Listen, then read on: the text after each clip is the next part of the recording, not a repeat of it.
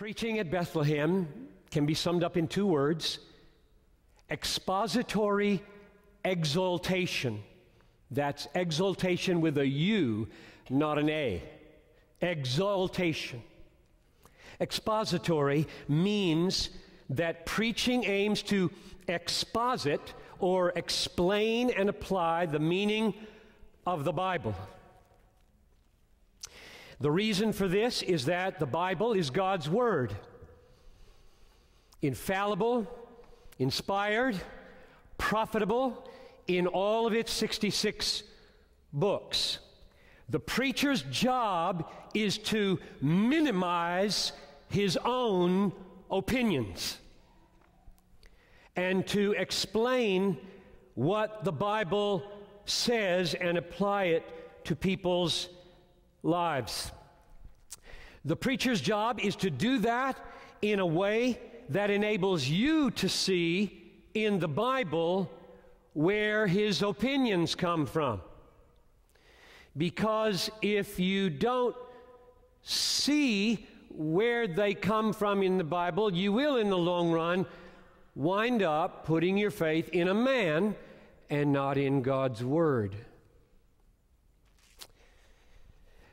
The aim of that kind of expository preaching is to help you eat and digest biblical truth that will make your spiritual bones more like steel and will double the capacity of your spiritual lungs and will make the eyes of your heart dazzled with the brightness of the glory of God, and will awaken the capabilities of your soul to experience kinds of spiritual joy you did not know existed. Second, preaching is expository exaltation, which means that the preacher does not just explain what's in the Bible, and the people who are listening do not simply try to understand what is being explained. Rather, the preacher and the people exult over this word.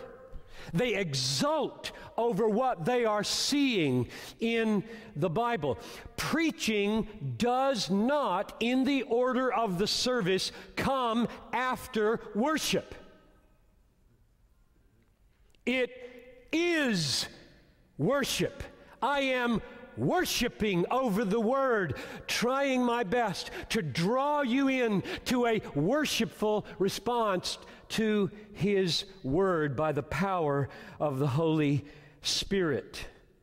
My job is not simply to see truth and show it to you. The devil could do that for his own devious reasons.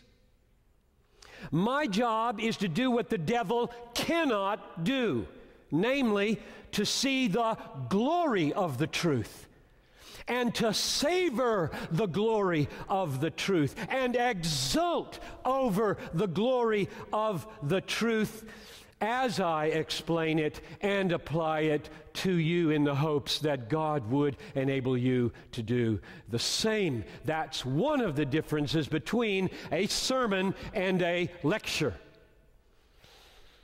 Preaching is not the totality of the church. If all you have in your church experience is preaching, you don't have the church. The church is a body of people who minister to each other